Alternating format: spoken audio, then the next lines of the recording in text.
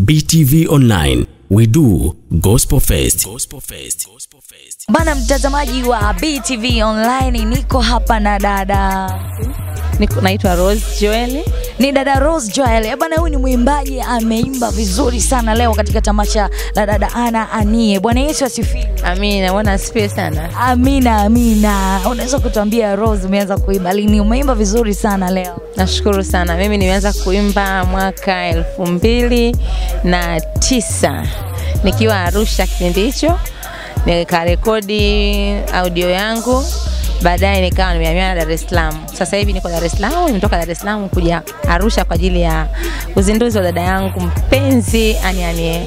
Unaweza kutupa kidogo tu demo yako tukusikie kanyimbo kako hata kamoja hata kidogo tu tukujue? Nilioimba leo au waliobeba albamu yangu?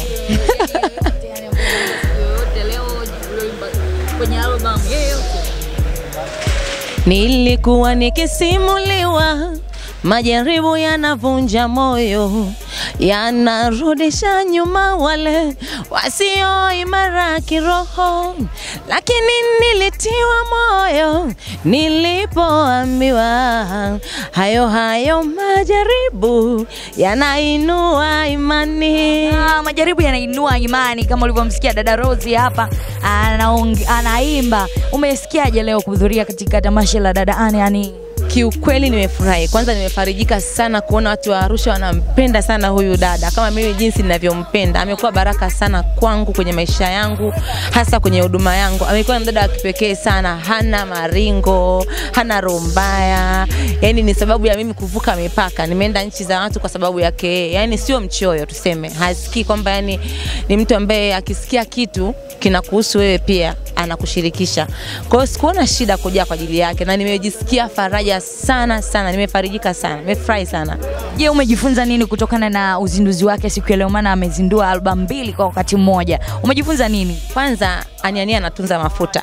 Yaani ana mafuta yake. Mafuta gani? Mafuta gani? Mafuta kupaka, mafuta gani? Si mama, utumishi, upako, yani upako, ana upako wa kipekee yake. Yaani kumbe upako ni mafuta. Mafuta mama. Yaani Annie tangia namfahamu nikiwa binti mdogo sana, dadangu kwa age. Kwa hiyo mafuta yake ni yale, naona anazidi kuongezeka tu. Yaani hapoi kihuduma. Tumekuwa tukisikia waimbaji mbalimbali wengi tu, tunamsikia miaka fulani baadaye anavuma anapotea, anatoweka kabisa. Lakini huyu dada amekuwa, yani kila unapozidi kumsikia unasikia kuhuishwa zaidi. Yani tunaona akati anaingia kaimba wimbo wa albamu yake ya kwanza miaka hiyo, lakini usiona jinsi mwitikio ulivyokuwa. Mwitikio ulikuwa mzuri, yani kiasi kwamba ndio nafikiri ndio mpya ndio anazindua leo. Kumbe ndio kwanza atukumbusha tu kwamba nilishawahi kuimba hizi nyimbo. Yani unavodhani sasa waimbaji wengi siku hizi wanapoteza yale mafuta kama ulivyosema upako katika kuimba.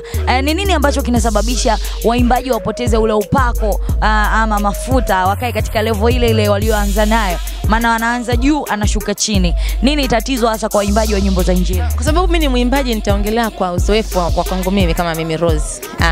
Unajua wakati unaanza kuimba, kitu cha msingi kabisa na cha makini kwa nacho, unapoanza kuimba, wengi tunamtafuta Mungu kwa nguvu zote, kwa sababu hatujui mbele tunakutana na kitu gani.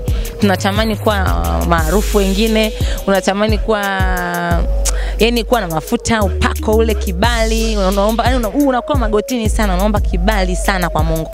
Kwa hiyo Mungu naye ni mwaminifu, waga anaachia kile kibali, anaachia mafuta, anakupa.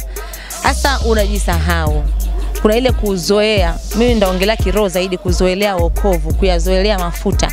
Unaweza ukawa kwa mfano umeshaokoka muda mrefu, kwa hiyo unasema kama kuomba tulikuwa tunaomba sana, tulikuwa tunakesha sana, why not today? Kwa nini leo ufanye hivyo?